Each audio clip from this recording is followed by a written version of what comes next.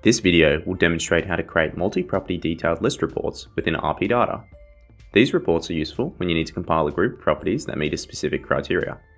In this video, we'll walk through the steps to create various types of reports, including sales lists, sales history, rental, aged, withdrawn listings, tenure, and more.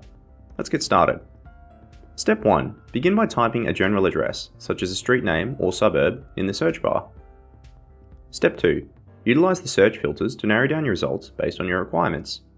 Change the search type filter in the top left will allow you to access the corresponding report.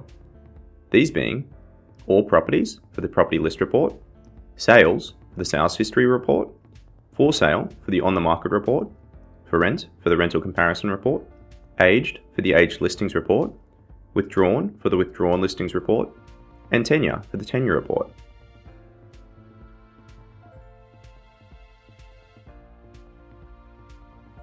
Step 3. Sort your results according to your preferences. Step 4. Select the properties you want to include in your report by ticking the checkbox next to each property, or by using the central checkbox to select all properties on the page, or all in the returned results. Step 5.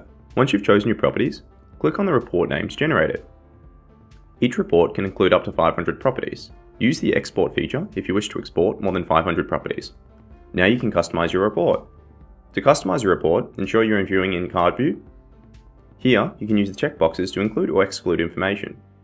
Keep in mind that customizations made in card view won't apply if you download the report in list view.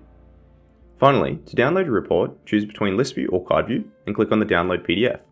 And that's it. You've successfully created and customized your multi-property detailed list report.